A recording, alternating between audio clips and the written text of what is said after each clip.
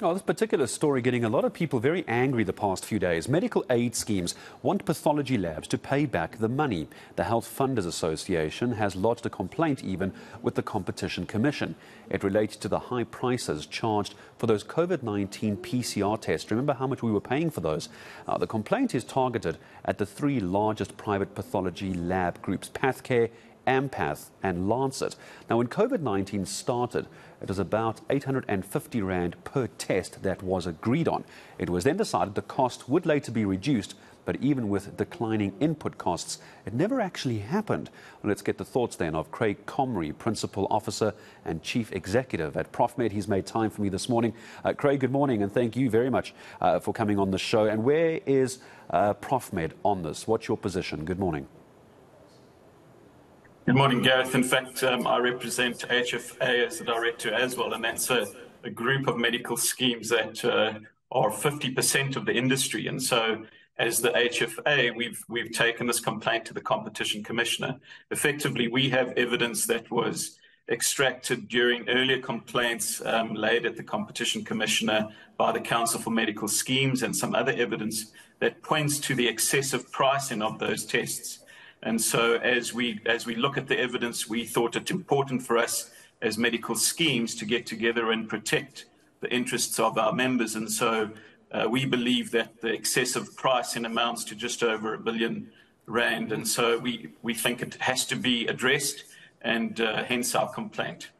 So everything's circling around this 850 rand, Craig. So when we are saying that the medical aid schemes want the money back, how much money is in question here? We believe it's in excess of R1 billion, but I think the investigation conducted by the Competition Commissioner themselves will unearth the transparent pricing and costing of those tests. There was an agreement at the start of the state of national disaster relating to the pandemic that nobody should profiteer from the COVID pandemic. And so we believe it's really important to address this type of profiteering by the pathology groups. Is there a view amongst all the groups, especially the medical aid schemes that we're talking about, as to why the prices never came down, even though it was promised? Is there any insight as to why that maybe happened? I think people were very focused on just obtaining access to the tests, and it's easier to look retrospectively, and as well, the evidence actually comes out in the long term in terms of what the costs were. And so the action is represented or is representing 36 medical schemes in the country. And so we believe now is the right time to go and find out exactly what the costs were relating to those PCR tests, and then to retrieve and recoup any of the excessive money that was spent. Talk about the potential money that could be recouped. As you said, Craig, over R1 million worth is the estimation at this point. It could be even higher. Are clients of medical aid schemes going to get that money back? Sorry, so it's over R1 billion, and there's a good chance that we'll get that back. Part of the process is that our complaint at the Competition Commissioner requests a certificate for us to actually recoup damages from the pathology groups. So unearthing the details of the costing of those tests, and then the pricing of those tests. So initially it was, in fact, the PCR tests sat at about 1,300 rand before the pandemic, dropped to about 850 rand.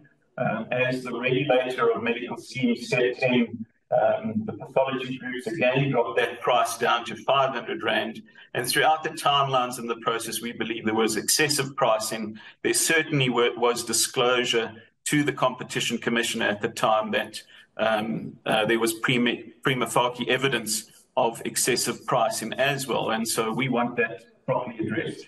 No, quite right. No, sorry, I did know it was R1 billion. Sorry, I may have misspoken. Of course, it's R1 billion. Forgive me if I accidentally said R1 million. It's R1 billion.